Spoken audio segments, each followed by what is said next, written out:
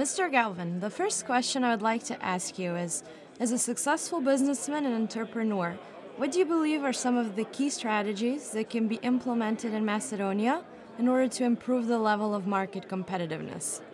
I think your Prime Minister articulated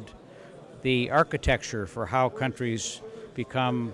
ultimately successful in writing the rules and determining the regulation that makes the environment for investment most welcome. So all of the issues related to trade, taxes, regulation have to be made as seamless and as frictionless as possible, and there's an intent to do that. Then there's the ability to actually implement it on the ground and make it happen, improve the ability to educate and develop people, because people are the most important asset of a country and of a business. So having conferences like this to inform people as to all the progress that's being made, these are all things that contribute to making a country more competitive, and we've done this in my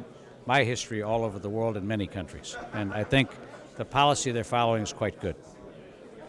And the second question I would like to ask you is, what was your initial perception on the investment climate in Macedonia, and how has this perception altered after your attendance and networking with people at the summit? Let's see, that's a difficult question for me to answer, only because this is the first visit for me to Macedonia, even though I've traveled to 50 or 60 countries all over the world and helped